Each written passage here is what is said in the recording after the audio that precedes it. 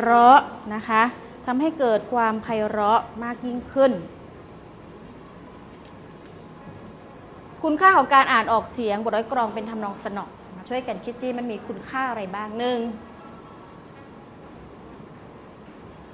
อะไรคะหนึ่งคือช่วยให้ทำไมเวลาท่องบทอักขยานใช่ไหมทำไมคุณครูไม่ให้นักเรียนท่องแบบธรรมดาทำไมต้องให้ใส่ทำนองสนอเข้าไปด้วยเพราะอะไรคะเพื่อให้มันเกิดความไพเราะใช่เกิดความไพเราะแล้วมันจะยังไงอีกนอกจากเกิดความไพเราะเป็นยังไงอีกคะโหนั่งเงียบนี่แสดงว่าอยากฝึกอ่านและเดี๋ยวจะได้รีบให้ฝึกอ่านไวๆคุณค่าของการอ่านทำนองสนอนะวิจัยจดจ่ออยากจะอ่านได้เดี๋ยวค่ะแป๊บเดียวหนึ่งคือช่วยให้เข้าถึงรสของบทร้อยกรองคุณค่านะเวลาเราฟังแบบ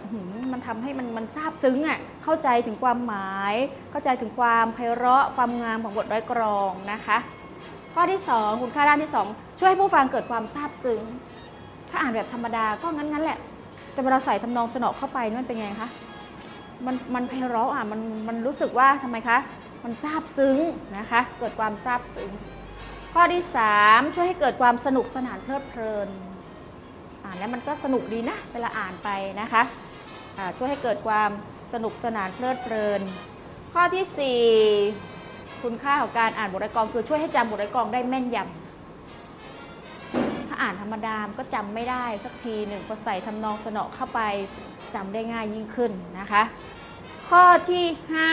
5ช่วยกล่อมเกลาจิตใจให้อ่อนโยนมันช่วยได้อย่างไรคะ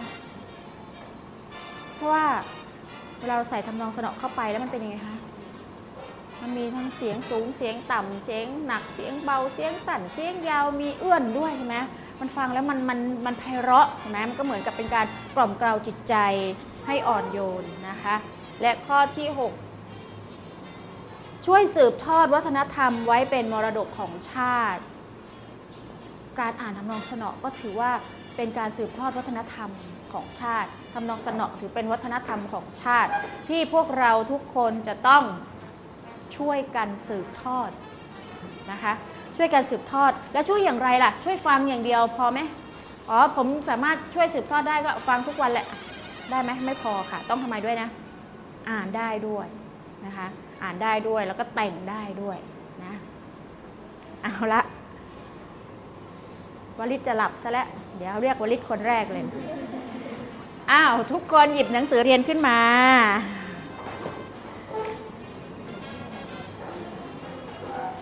หนังสือเรียนค่ะ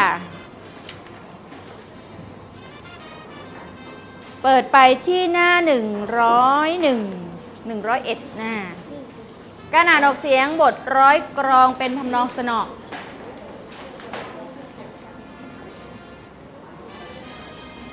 หนังสือเรียนหลักภาษาและการใช้ภาษาค่ะ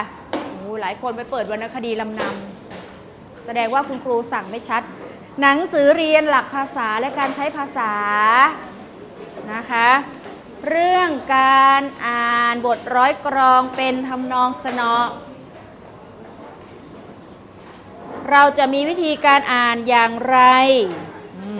นะคะมีวิธีการอ่านอย่างไรเจอหรือยัง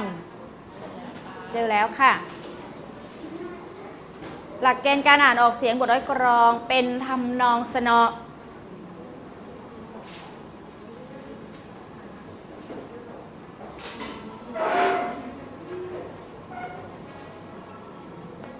ต้องเริ่มต้นตั้งแต่อะไรเลยคะ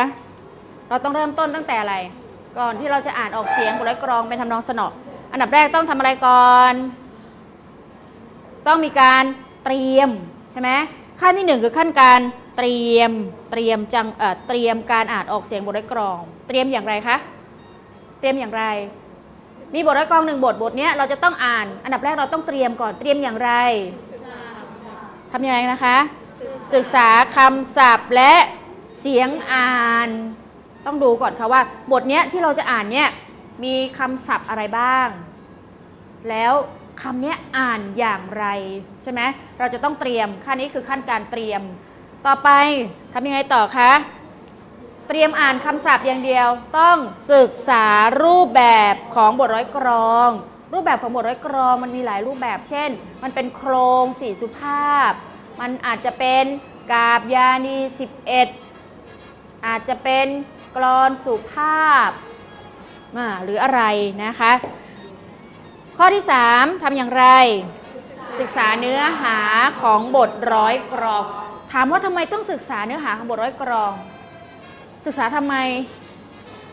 เพื่อที่จะได้อะไรนะดูว่าบทร้อยกรองที่เราจะอ่านเนี่ยมันเป็นเรื่องเกี่ยวกับอะไรเวลาเราอ่านเราก็ต้องใส่อารมณ์ความรู้สึกเช่นไปอ่านเรื่องบทอะไรนะบทเสภาขุนช้างขุนแผนตอนกำเนิดพลายงามตอนที่พลายงามกับแม่จะต้องจากกันใช่ไหมเราก็ต้องดูว่าเนื้อหาตอนนี้มันอยู่ในอารมณ์ไหนอารมณ์นี้อยู่อารมณ์ไหนคะถ้าบทที่พลายงามกับแม่จะต้องจากกันอารมณ์ไหนเศร้าเวลาเราเศร้าน้ำเสียงที่เราอ่านออกไปมันก็ต้องเป็นยังไงคะไปอ่านบทสยามมนุสติ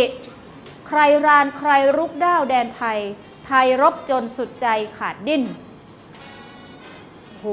อารมณ์นี้มันจะต้องเป็นอารมณ์ไหนใครรานใครรุกด้าวแดนไทยไทยรบจนสุดใจขาดดิ้นอารมณ์ไหนคะปลุกใจให้ฮึกเหิมให้รู้จักสู้ใช่ไหมเพราะฉะนั้นอีกมันก็อยู่ในอารมณ์อีกอารมณ์หนึ่งน้ำเสียงที่เราออกมามันก็จะต่างกันนะคะอันนี้คือขั้นการเตรียมขั้นที่1ศึกษาคำศัพท์ขั้นที่2ดูรูปแบบขั้นที่3ดูว่าเนื้อหาของบทร้อยกรองเป็นอย่างไรทีนี้พอมาขั้นที่2คือขั้นการอ่านออกเสียงบทร้อยกรองทำอย่างไรบ้างต้องทำอย่างไรบ้างข้อที่1อ่านออกเสียงคำให้ชัดเจนและถูกต้องตามอ่านออกเสียงคำให้ชัดเจนและถูกต้องตามอักขระวิธีเช่นคำว่าเจนรจาอ่านว่าเจนรจาหรือเจรจาเจนรจาใช่ไหมก็ต้องรู้ขั้นที่2อ่านเว้นจังหวะให้ถูกต้องตามฉันทลักษณ์แบ่งอย่างไรถ้าเป็นกาบยานี11วรรคหน้ามีกี่พยางค์หรือกี่คำวรรคหน้ามี5วรรคหลังมี6เวลาเราแบ่งเราก็ต้องแบ่งไงคะไอ้ข้างหน้า5เนี่ยเราแบ่งยังไงแบ่งเป็น2ช่วงคือมีอยู่5แบ่งยังไงคะ2 3ข้างหลัง3 ใช่ไหมเราก็ต้องแบ่งวรรคให้ถูกต้องด้วยต่อไปขั้นที่3ทำอย่างไรน้ำเสียงต้องทำไมชัดเจนน่าฟังเปล่งเสียงไม่ดังเกินไปไม่เบาเกินไปขั้นที่4เน้นเสียงแสดงอารมณ์ให้เป็นไปตามเนื้อเรื่องเช่นเนื้อเรื่องอยู่ในอารมณ์รักอารมณ์ร่าเริงหรืออารมณ์โกรธอารมณ์เศร้านะคะต้องเน้นน้ำเสียงให้ชัดเจนให้ถูกต้องด้วยนะคะทีนี้แหละอยากจะอ่านหรือยังให้เลือกจะอ่านอะไรอ่านโครงอ่านกาบยานี11หรืออ่านกลอนสุภาพวันนี้เอาวันไหนดีเอาไหนดีอันไหนดีกาบยานี11เอาบทไหนดีวันนี้เอาง่ายๆเลยเอาเริ่มต้นที่มันง่ายที่สุดที่ว่าเราอ่านแล้วได้ง่ายอ่านง่ายๆเอาบทไหนดีคะเอาบทไหนดีเป็นเป็นมนุษย์หรือเป็นคนอีกแล้วบทไหนดีเ